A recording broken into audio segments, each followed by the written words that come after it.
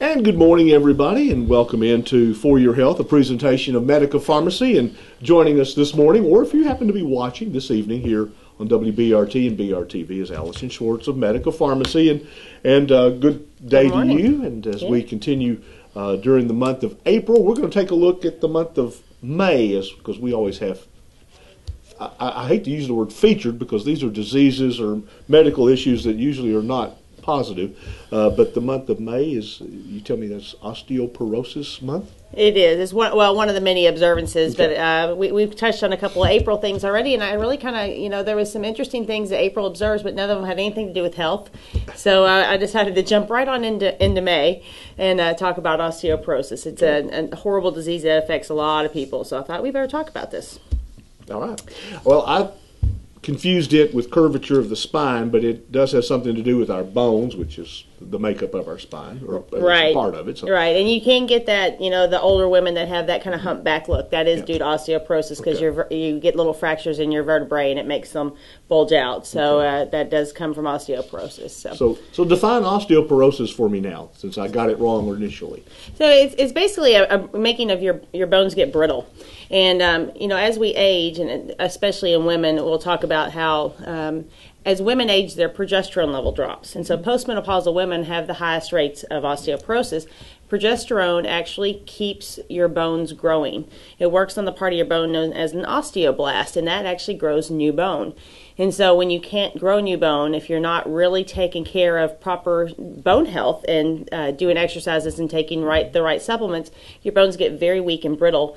And as little as stepping off a curve, if you're in bad enough shape, can cause a hip fracture. So it affects about, really you wouldn't think it's 9% of people over the age of 50 is a lot, but you'll come down to see that there's about 200 million people in the world that get it, and 10 million people in the United States can be affected by osteoporosis.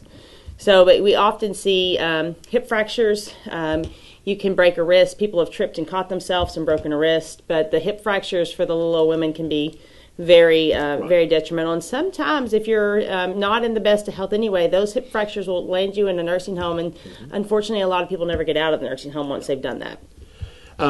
Calcium, we always hear about calcium in bone, I'll call it health. Is that anything to do with osteoporosis? A little bit. It's interesting because you hear all over the news, the TV, the doctor's offices, everybody promotes you need to take calcium for your bones. Mm-hmm. The problem with it is that when you walk into any of the stores, whether it be any pharmacy in town, Walmart, Kroger, Costco, Sam's Club, a lot of people like to go to Costco and Sam's because you can get these huge bottles of vitamin for dirt cheap. And, well, we all know I've talked about cheap vitamins before. The vast majority of calcium products that are over the counter are either calcium by themselves or calcium with vitamin D, and that's all they have. Now, the bad news of that is that they're either calcium citrate or calcium carbonate, two of the most terribly absorbed calcium salt forms on the market. You're going to, at best, absorb maybe 40% of that, and that's only if you have the right amount of stomach acid to do it, and a lot of these people are on medications that lower stomach acid, which women out there on medications that lower your stomach acid, you are at a huge risk of osteoporosis, and so you need to find a way to get off those acid-lowering medications, because it doesn't matter what you take, you can't absorb your minerals properly. But they're poorly absorbed, so not only do they not really work, but they can also cause kidney stones and breast cancer. Unabsorbed calcium is a risk factor for breast cancer. So it's absorbed into your tissue, it's great, but if it floats around in your bloodstream, you're at risk. And those horrible absorbed calciums lead to that risk. So the key to a good supplement is you need not only calcium, but you have to have phosphorus, chromium, silica, zinc, manganese, copper, boron, potassium, strontium, and then the vitamins are vitamin A, B6, B9, which is folic acid, B12, vitamin C, vitamin D, vitamin K1, and vitamin K2. That's a lot. Sounds like a multivitamin or a good one. Exactly. Yeah. So what I want to tell people is if some people don't need calcium. It is a little bit like we push everybody to do it. If you're on a top quality multivitamin and you eat a good diet and you exercise, the amount of calcium and vitamin D in the upper end vitamins is typically sufficient as long as you're eating enough good calcium rich foods. If you're not, or if you are a little bit of a risk factor, low bone mass, have a family history, maybe you had early hysterectomy and you went into early menopause, and you need a calcium product, you need to look for one that has a microcrystallized calcium, and this is a long word, it's calcium hydroxyapatite. But it would say microcrystallized in the front. If you don't know what that is, please stop by Medica and we will show you the product because it has the vast majority of these minerals in it. Okay. Won't upset your stomach, it won't constipate you like a lot of calciums do, but we have seen the vast majority of people on the microcrystallized products do see an improvement in their bone health. So big difference in that in the cheap stuff. You mentioned in brittle bones, bone mass. Mm-hmm. Can they check for that? Yes. Okay. Yes. I thought I had maybe even had one of those tests in a kind of a physical kind of. You may have the gold standard of bone density testing is the big DEXA scan, which is a huge machine. It's very expensive. Some insurances pay for it, some don't, depending on your age and your risk factors. We actually can do a heel scan at Medica Pharmacy. It's $30. So if you either don't have insurance or if you have a really high deductible and you want to just get an idea, are you even at risk for that? Do you have a little bit of low bone mass? It actually correlates very accurately with your hip. Okay, and that's the one most of us are worried about. You know, you can fracture a wrist or a rib and you're going to go on, but hips kind of keep you down for a bit. So if you are interested in that, it's definitely something to call the pharmacy and talk to us about. I think that's what I had because they did it with my feet. Yes. Okay. Yes. So it's. I knew it wasn't a big machine. And when you said the heel, I said, "Oh yeah, that's." Yeah, it very takes like 5 minutes. It's very painless. You just put your heel in the machine. Little probes will come in and just kind of put a little pressure on your heel, which you don't really notice. If you're overly sensitive, it might be uncomfortable. But I've had it done a couple times, and you don't even really know you're getting tested for anything. So the facts about osteoporosis is that it differs between age, what sex you are, what race you are, what ethnicity you are. Whites, Mexican Americans, and other races tend to be higher risk, whereas non-Hispanic blacks actually have lower risk. So we're not sure what exactly the difference is, but black Americans typically have better bone mass. And what's interesting is they typically are the ones that test lower for vitamin D, but yet they still have a low bone mass. So then you got to think of what's different about them, and nobody really knows as to why can they have lower vitamin D levels, because you have to have good vitamin D to absorb calcium no matter what it is. But they typically can go on with a low vitamin D and still have better bone mass than the rest of the races out there, which I found very interesting. Mm-hmm. But there's about 1.8 million of men over 50 and 4.5 million women over the age of 50 that are affected with osteoporosis. 0.8 versus 4. Okay, so 4.5. Huge difference there. Huge difference. They also say that men are typically underdiagnosed. And, it's funny, and I guess what I saw the couple times that we did some big osteoporosis screenings at the pharmacy is we had lots of women that were borderline, but the men who tested low were really low. And so, I don't know if that's accurate across the board, but, we did see less men, but the men who were at risk had really low T-scores. So I'm not sure what the difference was there. They say for you to end up in the hospital, let's say you're going to fracture a hip, that's about 306,000 people a year. And you end up staying in the hospital for a minimum of 6 days on average. And then you might have to have some physical therapy, which for an older person may include them being in a physical therapy facility. Exactly, yeah. Some of them end up in a skilled nursing unit or, like I said, into a nursing home type facility where some people get out. My grandfather broke a hip. Actually, my grandmother, when they were still alive, she was in the hospital with lung cancer, and he was visiting her and fell and broke a hip. So then he ends up in the hospital. Luckily, he did fine in that. He lived to a ripe old age of close to 92, so that it didn't get him, but a lot of people it does. So 80% of women, 80% of people that get osteoporosis are women, and so that's huge for all you women out there. And a lot of women out there think, I've been through menopause, I don't have hot flashes, I don't have anything, I don't need hormones. But this is exactly where proper balance of hormones. You may not need a hormone, but you need to make sure your progesterone level is good enough to keep your bones strong. And progesterone is the safest hormone to add on, and it's not the same as a progestin, so please don't go ask your doctor for Provera or medroxyprogesterone, which actually will make your bones worse. But it is something to consider if you have a family history, is at least know what that progesterone level is doing, and do you need to maybe add progesterone. A lot of the doctors that specialize in osteoporosis, that is the first thing they will put their patients on, men or women, is some progesterone to help keep those bones strong. Mm-hmm. So just something to think about and talk to your doctor about, and get some information on it before you do any other of the crazy bone growth treatments, which we really are now seeing grow you a lot of bone, but they don't really keep you from breaking those bones because your bones that you're growing are not always good quality. You just got a bigger broken bone. That's exactly right. And well, they used to teach us in pharmacy school that you should combine the two different types of drugs because one grows better quality bone and one grows just good bone. Well, the most commonly one prescribed is the one that just grows more bone, but not better quality bone. Mm-hmm. And it's also the one that's been linked to, if you have to have dental work, to the deterioration of the bones in your mouth and your jaw. So it's just concerning that you have drugs for osteoporosis and they're not really doing what we really thought they would do. And so the best way with any disease is prevention, is prevention of it. 1.5 million fractures a year. That's a lot. So if we could prevent any of those, that would be great. But in the next 20 years, it's going to end up being $474 billion to our healthcare system. So, you think about 9% of adults over 50 doesn't sound like a lot, but $474 billion sure sounds like a lot. Yeah.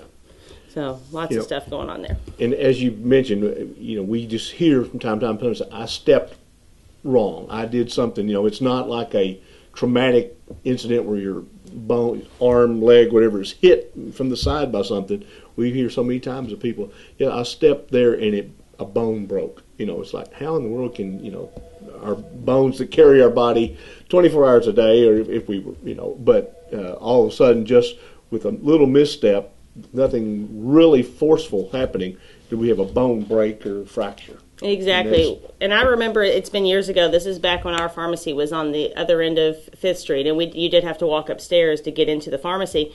And we had an elderly lady who was just spry and active, and you would never dreamed. And one day she came into the pharmacy, and I saw her coming. And as she got to the top step, I saw her go down. And so I went running out there. Well, just her walking up the steps, she had broken a hip. All she was doing was walking up steps. Yeah. And, she recovered and did well for a long time. But, it's scary to think stepping off the curb, on the curb, or walking up or down a set of steps could be enough if your bones are weak enough to break a bone. So, we got to take care of those bones. We got to. So please make sure that you're eating a really good calcium-rich diet. I prefer calcium out of foods, like everybody does. Of course, we've talked about our foods are very depleted.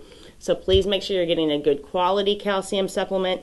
If you're insistent, if you can't afford it, it is a little more expensive than the $4 bottles. If that's what you need, you've got to make sure you take those with an acidic food. So orange juice, a big meal.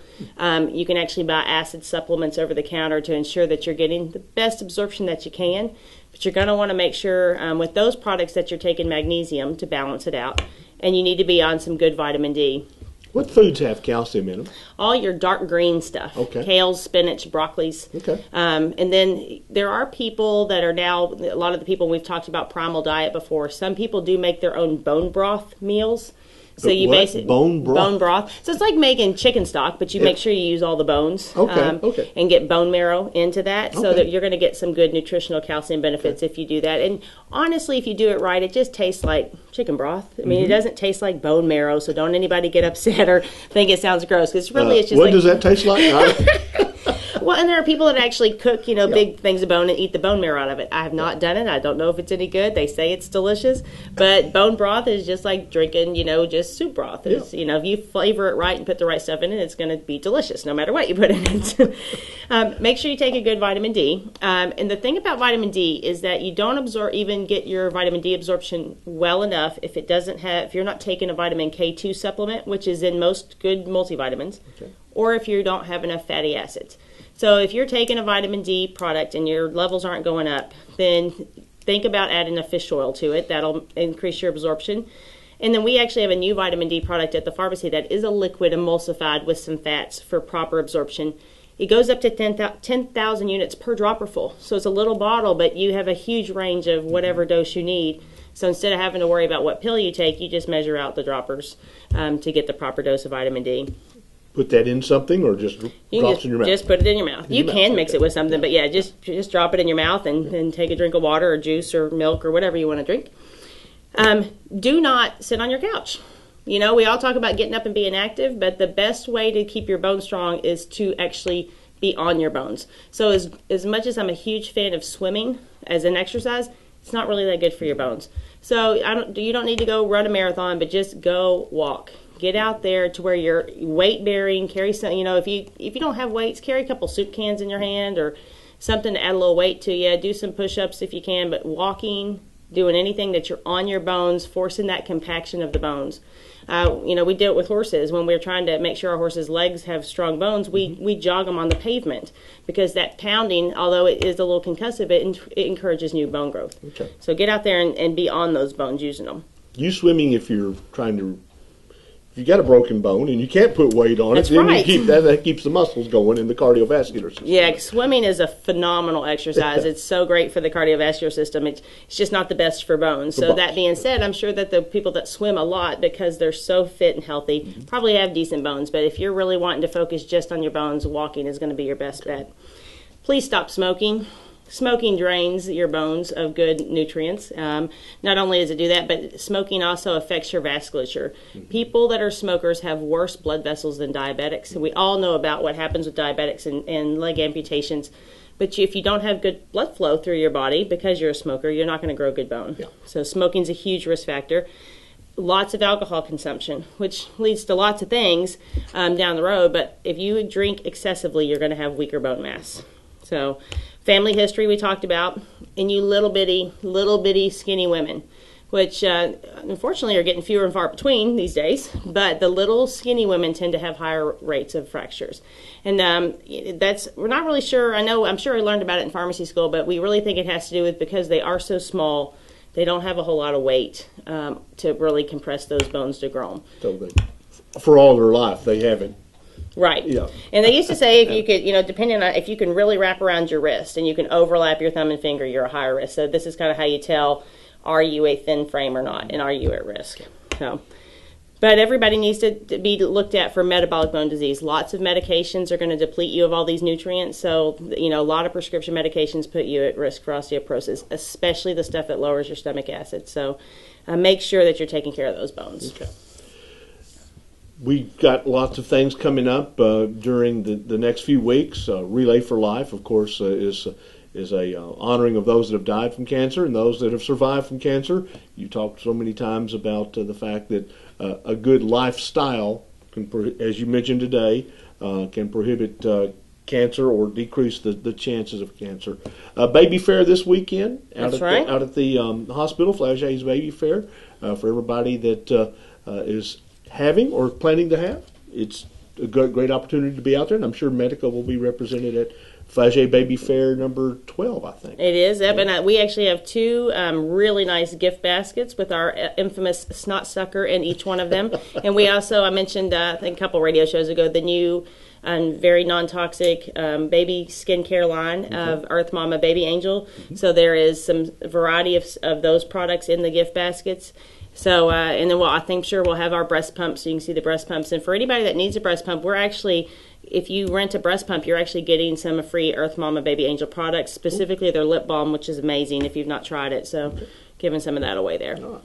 And then also coming up in the very near future, the Nelson County Community Clinic is having their annual dinner and auction. And I know that Medica is a big supporter of our community clinic here for the things that they do to help those that are underinsured, employed but underinsured, helping them get their health taken care of. It is. And the art auction, if you've never been, is a wonderful event. It is, good food and beautiful artwork, and there's, the live auction and the silent auction. And I actually have a good friend of mine that's actually donated a couple of pieces of art to it this year. So there, quite a few of us will be there from Medica. Some of our Medica family and friends will be there to support the clinic. But it's a great cause. So if you've never been, get a ticket and come. It's a great time. Anything else new at Medica? Starting on May 1st, we're reintroducing our free vitamin program. Okay. So we're, partnered with United Way over this. I think that's right. I know Garrett had been talking to Kenny Fogel. So if that's not a done deal yet, I apologize. But I'm pretty sure that we are partnering with United Way to help us promote the health of our kids in our community. Okay. So they can learn more about that through Medica? Yes. Okay. So it's, you come in, you have to sign up, and we will actually fill them as a prescription so we can kind of keep track of, you getting them. And it is free. It's free for the first year. And then, from there after that, we'll go with it. Are we going to continue it free? I think we probably will. But it's a great program, and we're excited to have a really good vitamin that not only is better quality, but tastes a lot better than the vitamin we had last time. So we're really excited about it. Tastes great. That's right. That was a commercial for beer, I think, so we probably shouldn't have used that. Yeah, no, this is a kindergarten through fifth grade. Kindergarten through fifth, okay. No beer commercials involved. Okay. Less filling, tastes great. I remember now. Well, Alyson, thank you very much. And again, anybody that needs more information, they can check you guys out online, Facebook, or just come on in the stores. That's right. All right. That's our For Your Health program today, a presentation of Medica Pharmacy with 2 convenient locations here in Bardstown, just up the street, up at 4th and West Stephen Foster, and of course also in Shepherdsville. So thank you, and again, if you ever have a question, drop by and see any of the fine folks at Medica Pharmacy.